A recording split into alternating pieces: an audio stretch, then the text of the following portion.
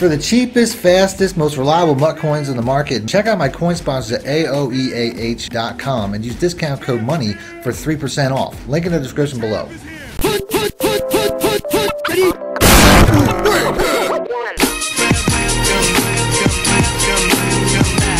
Here you guys thought you were going to see the same intro, huh? Welcome back, Money Team. This is Mad Money Shot. Sniffed out the Madden cheese as always. Got a defense for you guys today. I haven't put out a defensive play in a while, mostly because I've been using the same defensive plays over and over and over and having success. But I decided I'm going to find a new one, and I'm still in the same Dolphins playbook. If you guys don't know, I put out a Dolphins/Giants ebook. Link in the description below. They're pretty much the exact same thing.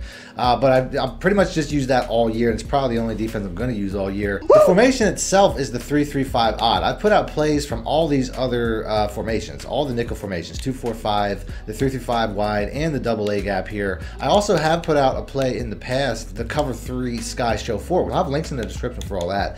But today I'm going to add to that scheme with the overload 3 sky press. On the offensive side, I would like to go random. I guess I will. I guess I'll go random, but I want to pick something.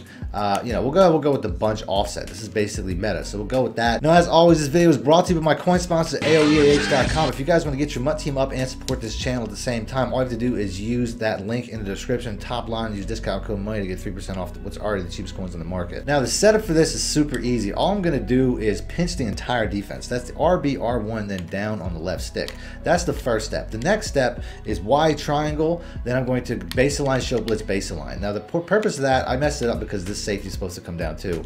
And I might have actually did it one too many times because that other cornerback is supposed to drop back a little bit.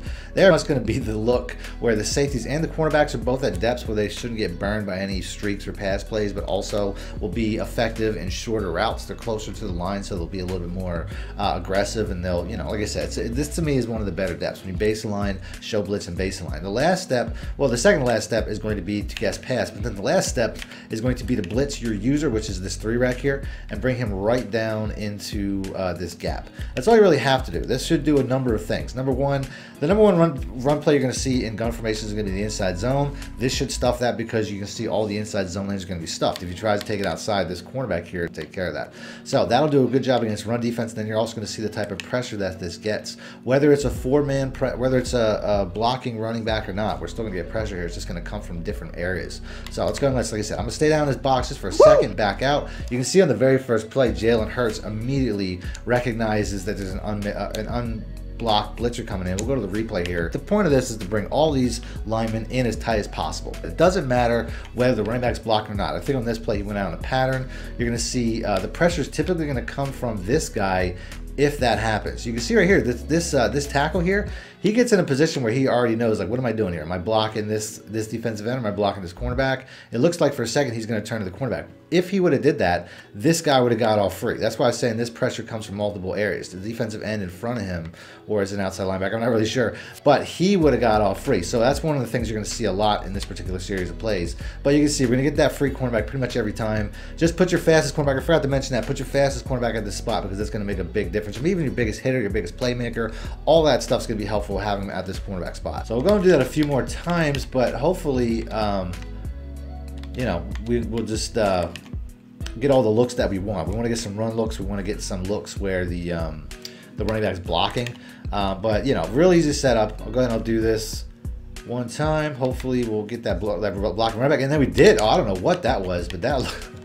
I think both guys got in. I don't know if that was a screenplay or something. That was weird. So here we get that second look. I was just talking about how sometimes you're going to see the cornerback get in. Other times you're going to see this look where this defensive end gets in or this outside linebacker. I'm not really sure once again. But Lane Johnson looks like he tries to pass him off to the running back, and then he goes out on the cornerback, which you can see right here. He does get that cornerback. Or no, he doesn't even get the cornerback. The cornerback runs right past him anyway. So both of these guys come right past.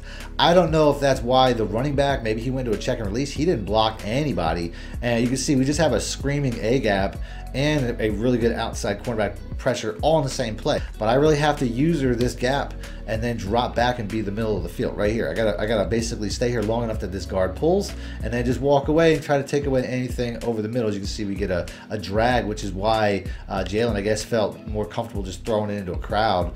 There are some adjustments you can make for better coverage. Number one, against a bunch set like this, you probably want to move this deep zone over to the point where he's over top of the bunch coverage. Basically, that'll keep them from getting any one-play touchdowns, because there are a lot of one-play touchdowns you can create from bunch coverages. But if you move the safety over, it should be no issue. If you want a hard flat, it just adds to the adjustments, but you'll take away those short throws, which are going to be important because obviously the pressure's coming in so quick. So you might see more short throws than anything. We're going to do that one more time. Now we're just going to go against random plays in general. The entire format, the entire book. We're just going to go random gun. I mean, this is a hard defense to run from the gun.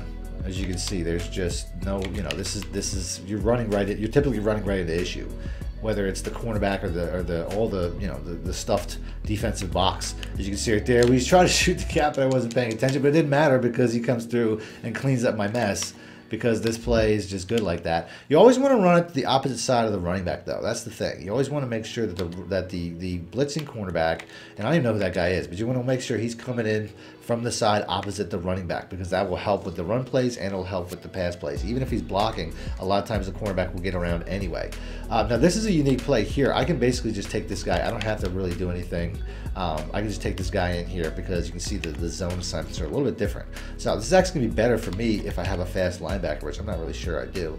But this is pretty much the exact same look. Like I said, just pinch this defense. That's the most important part. If you don't mess with all the coverage adjustments in the back, that's not the end of the world. But pinching the defense is the more important part. You can see the cornerback comes right around. I didn't do a very good job covering the middle, though. I did chase the running back, and I gave that up.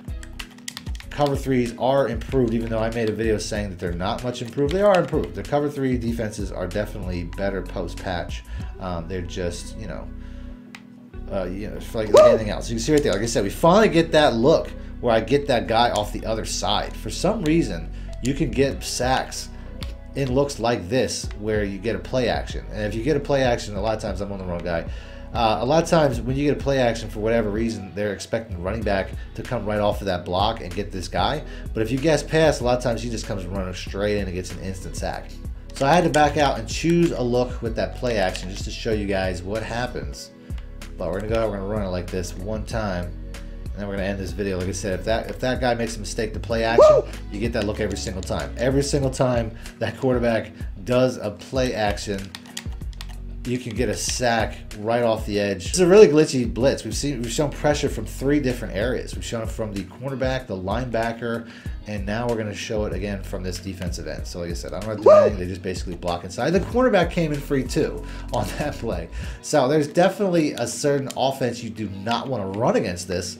As you can see on this play, the cornerback comes in free. I mean, everybody came in free. Like we have, I got suctioned in a little bit, but for the most part, this is what? How many blockers we have here? We have a 6-on-5 and 2 guys coming free. So only 3 guys are getting blocked, including myself. I should have pulled off, but you can see how easy of a blitz this is. So we're going to switch formations because we weren't really getting the run plays that we wanted. We're going to go with a popular inside zone out of the Gun Trips TU offset because we want to get some run plays to show how this stops run plays anyway. So let's pick that. So this is one of the reasons that you're definitely going to want your safeties closer to the line because they're going to be important when it comes to run defense. The only thing I'm not going to do here, the setup's the exact same, but the only thing I'm not going to do is guess pass, obviously. So here you can see we have not too much lanes in the center, though. There we got washed a little bit. We could fix that just by simply changing the lane in which I'm rushing. I don't have to rush that lane for the blitz to get in. It's just the one that I prefer. And then you can see it basically just changes. I don't get washed out of the play because the previous play, I'm getting washed out of the play because I'm still kind of treating this like I'm going to drop back into coverage. Where here, if I start off over here, they'll just basically let me in to shoot the gap, as you can see right there. I just came in a little bit late. So we'll actually shoot the gap once or twice just to show you guys that there is a lane in which you can shoot the gap. You just have to basically start right over here. So this is not ideal because you're coming across the formation, but you have the other blitzers coming in. You can see right there. I mean, it's just, you have to take it wide. So a very good run defense against inside zones. You just have to change it up just a little bit and just bring this guy out over here, which seems counterintuitive considering that you want to be in that lane, but you can see it just basically, there's no real holes to run here. You can see the running back is just basically going laterally. So I'm going to go ahead and end the video there. If you guys want to see more defensive plays, more blitzes, more pass defenses, do me a favor, hit the like button, let me know in the comment section. Other than that, thanks for watching, man. Money Shit out. Need more help or just want to show your support? Then head over to my Patreon and join my team, where you can get exclusive content like ebooks and bonus plays, as well as early access to my vids and more. Link in the description below. Thank you.